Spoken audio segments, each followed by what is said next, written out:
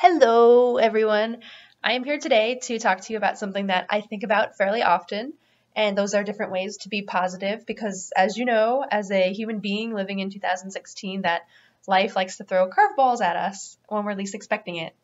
So, number one on my list that I compiled is to accept who you are. And what I mean by that is, I'm sure you've heard it before. If you think about it, there's only one you on this whole planet in this one little time zone. You are here, and just think about the chances of that. What are the chances that you exist? So I know you've heard it before that you're unique, that we're all unique, and the truth is we are. So you should believe it. Of course, we're similar in plenty of ways, but there's only one you. Only one you. Let that sink in. One you, okay? So love yourself. I mean it. And it's also okay because we're human to have both positive and negative thoughts. It happens to me, it happens to you, it happens to everybody. And the trick there is you should really work on at least giving yourself some time to think about your thoughts and your emotions. And what you can control is how you react or respond to them. So once you kind of learn that process, it kind of becomes more natural. It might be hard at first, but I'm not saying to suppress your emotions, but learning how to react in a more positive way will come naturally once you really think about them and cool off if it's something, negative at first. So it always helps to think about them and to have some self-control.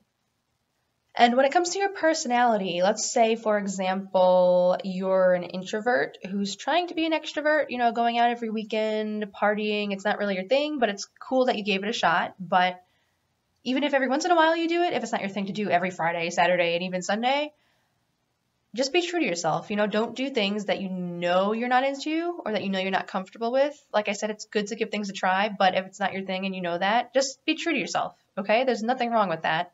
And you'll be happier that way. You'll be better off because in the end, you're the one who has to be stuck with those emotions and those feelings. Number 2 on my list is to take care of yourself.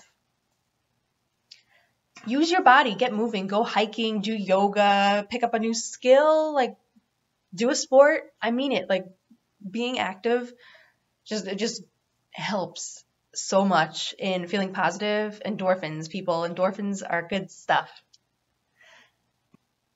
Also, eat well and definitely dress well. I know these from experience that if you eat well, you take care of yourself, and you dress well and you look mighty sharp, that you feel good. Because when you look good, you feel good. So that's an easy one. Just make sure you look snazzy all the time, and that'll give you a confidence boost 100% all the time. My third one is to set goals for yourself, because when you set goals for yourself, it's something of self-improvement that you have to look forward to. And as you're reaching that goal, even when you're not there yet, you still feel that confidence boost because you're planning to get there and you're going to get there. And most people, when they think up goals, they think themselves are here and they think the goals are all the way up here. But when you really stick to it, whoop, in no time you're there. And then you feel like you could go on to the next thing and the next thing and the next thing. But the trick is to start slow and don't overwhelm yourself and to really stick to it. And I mean it, really stick to your goals and you'll be amazed at yourself because you're more magical than you thought, more magical than a unicorn.